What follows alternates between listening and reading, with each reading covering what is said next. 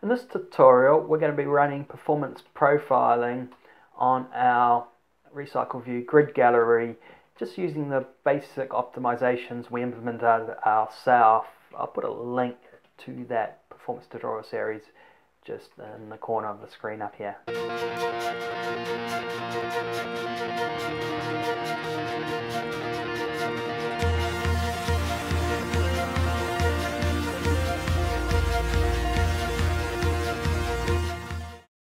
Welcome to Mobile Application Tutorials. My name's Nigel. Right, we're going to be running a number of performance tests. The first test we're going to do is trace view, just so we can see what's happening on the system, the threads that are running, and how much processing we've got happening on various threads.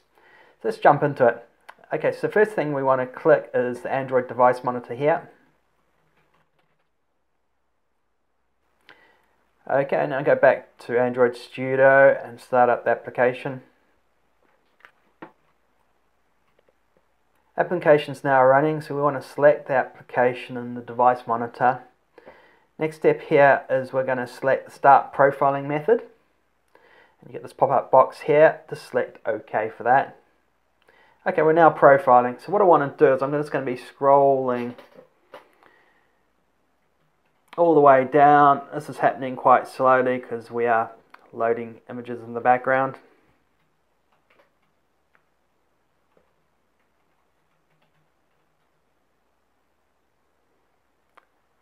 Happening really slow because there's so many images. And as we scroll back up, we're using the cache until we run out of the cache. Then we're doing garbage collector calls, emptying the cache and reloading the cache for these latest images. So if you don't do too much scrolling, it's sort of okay. Okay, now we can actually stop the profiling, stop the method profiling. Give it a bit of time. I'm just going to decrease these boxes so we can see what's happening here. So as you can see here, first thing on the left hand side up here, I want to focus on that. What we can see is a number of async tasks being called when we're actually loading the images. And we have our main thread up here as well. Let me see if I can zoom into that.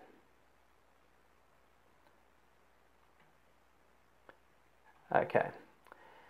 So as we can see, we're using different async tasks at a different time. They're not happening in parallel, they're happening one at a time. And these async tasks are basically going to be decoding the bitmap streams from the files before they get loaded into ImageView. So you can see there's a lot of intensive things happening on this async task. And as you can see in the UI thread, nothing's happening, so I'm sitting there doing nothing on the UI thread because we're waiting for the async task to complete. And so basically every time we're loading, doing a fresh load of images there, we're creating a new async task happening here. I don't know if async tasks is the most efficient way of doing this, especially since we've got 4 cores in the processor and we could be running a thread on each processor doing things in parallel, but that's going to be a topic for another time. Okay, so this is just giving me a bit of an insight to the async tasks, the main thread operation, and just the user experience there. We've got over 100 bitmaps. Well, they're not bitmaps, we've got over 100 full-size images there that we're pre-sampling to get down to a certain size and loading into cache. So there's a lot of work now going on here. But this is the trace view, and if you've got certain bottlenecks, they'll show up like this, where you're just occupying the whole thread in a certain manner. Anyway, so that's the trace view. Let me get out of that. Let's go back to the application. Okay, so I'm going to actually close the application and rerun it again. The next test we're going to be doing is on the memory. So start up this application. Okay, so once the application started, if we go to the bottom pane, you'll see memory here. Let's select that. Okay, so if I look on the right hand side there, I'll see I'm currently allocating 13.3 megabytes on the application just as soon as it starts up. Let's try scrolling it. If we're scrolling it, we're going to be allocating more bitmaps. We'll expect this heap to grow. And already you can see what I mean. The heap is growing.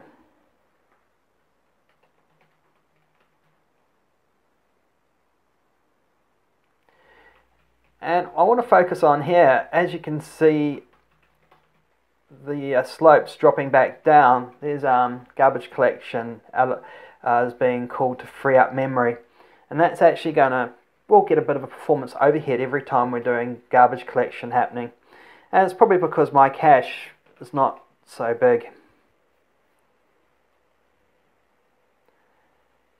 Scroll back up.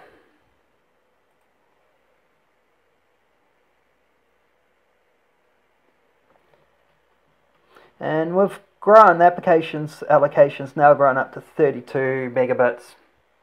I am using quite a small cache. If the cache was bigger, we would expect that to increase as well.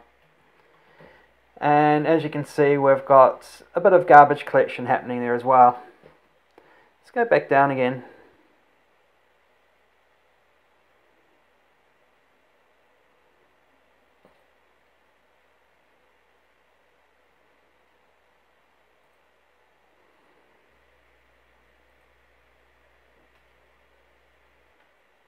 And back up. Now, as soon as I start having to empty the cache and reloading the cache again, we can see a bit of garbage collection happening there. Okay, that's now running, so we're using in the range of 30 megabytes once it's been allocated.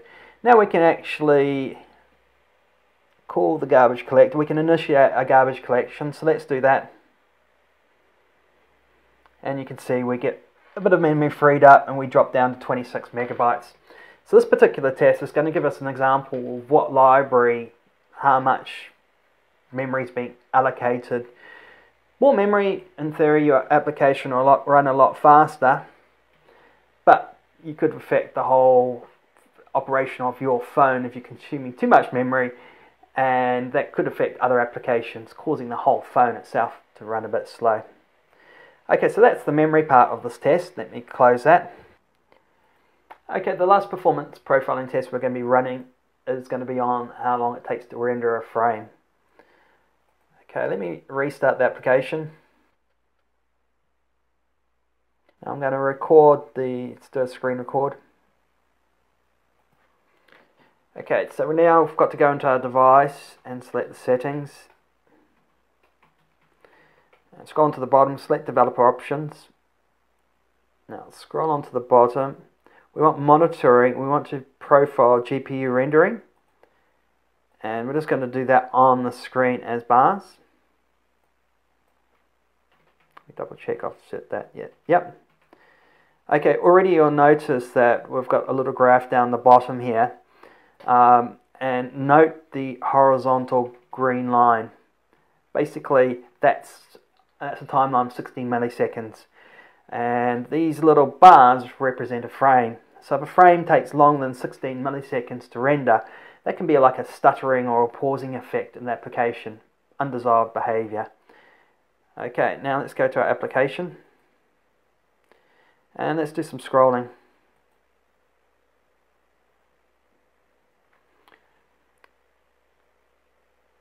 So I've got no real problems with the frame itself. It's the background async threads where we've got most of the work.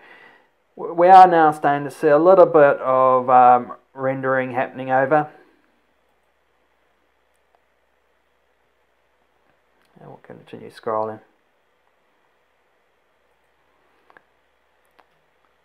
So we're seeing a few frames that are going over the 16 millisecond time for the rendering. But again, the biggest problem is this loading all these thumbnails, even though we are pre-sampling them.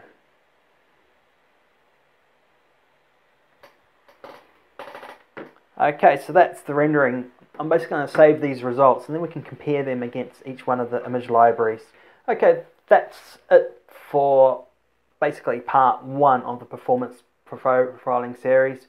The main reason I ran my manual optimisations was because inside TraceView, I'll be a little bit familiar with what was happening. We're using async tasks, the number of async tasks created, and the method calls. If I wanted to dig in deeper, I'd be familiar with the method calls and such. So I just wanted to get this running. This is a bit of a reference.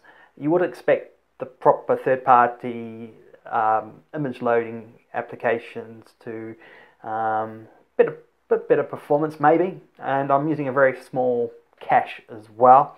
I know if I increase that size of the cache significantly, the application will run a lot faster, and so we'll be able to compare that to how much memory the other image loader libraries are consuming. Anyway, that's it for this tutorial, and remember, if you like my tutorials and you haven't already subscribed, click that subscribe button. I'm now moving myself into my computer and you can see all my social media links there. So if you want to follow me on Twitter, click that. I've got a Facebook account and other social media accounts as well. Anyway, I'm probably going to have a link to the following tutorial to this after this. So that's bye from me. Bye for now. And now select the memory tab. Let's look first of all. Okay, we're using 10 megabytes of memory.